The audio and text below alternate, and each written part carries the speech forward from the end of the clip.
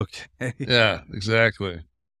WCW NWO Collection tweeted, they said, is this a legit item? Now, this is a watch. Scroll down there. It's a rainbow watch. They're calling this, in the ad, the Kevin Nash Caravelle Rainbow Classic Hawaii Watch 1978, WCW WWE. Why would your name be on this?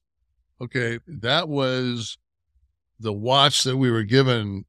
We played in the Rainbow Classic in the University of Tennessee, played in the Rainbow Classic, and that was the watch that we were given as being a participant. You're kidding. Yeah, Wow. so that's what, I don't know if my name's on it, but it's not on the watch, but it's on the advertisement for the sale. And the thing was I want to think the guy's name was Ernie Cobb.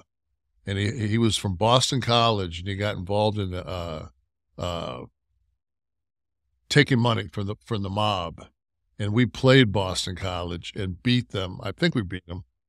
But anyway, I don't remember him like having any suspicious turnovers or anything. But I remember, I think it was one of those 30 for 30s or one of those things.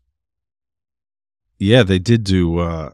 There's a very cool podcast about the NBA ref. Yeah, that's good. It's also a 30-30. Oh, they did one for TV too. Okay. Yeah.